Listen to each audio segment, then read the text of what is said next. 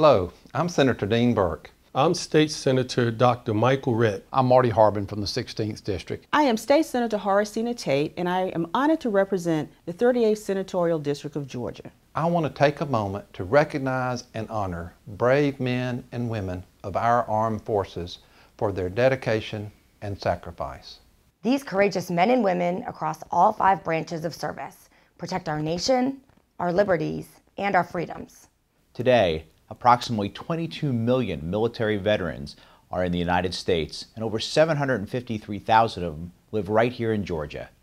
Veterans own almost 9% of all U.S. businesses and are a very important part of each and every community. Each year on the 11th day of the 11th month, we pause as a nation to remember and celebrate those who help protect the freedoms and liberties we all experience daily.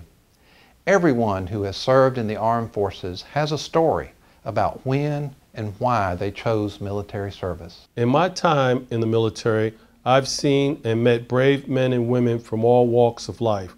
They willingly traded time with their families for a lifestyle that included military training and combat deployment.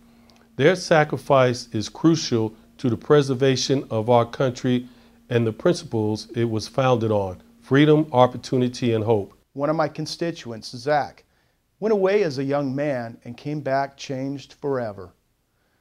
Today, he's a hero, but the price of his heroism has and will alter his future forever.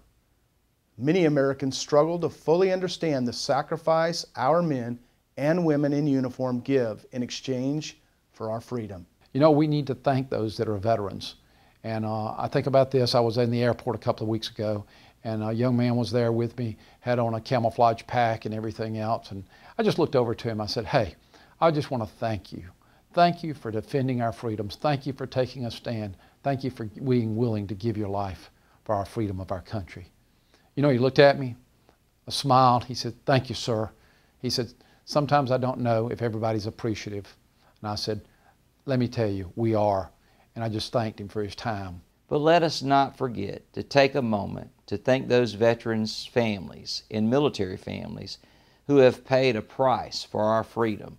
We must always support our military families as they watch loved ones deploy for service and pray for their safe return.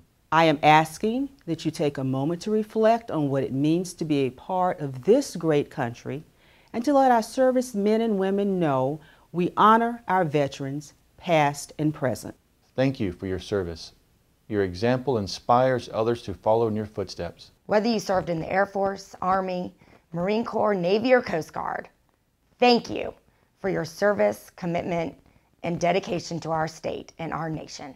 Thank you, thank you, thank you on behalf of Senate District 38, the citizens of Georgia, and a very grateful nation. Thank you, and may God bless you.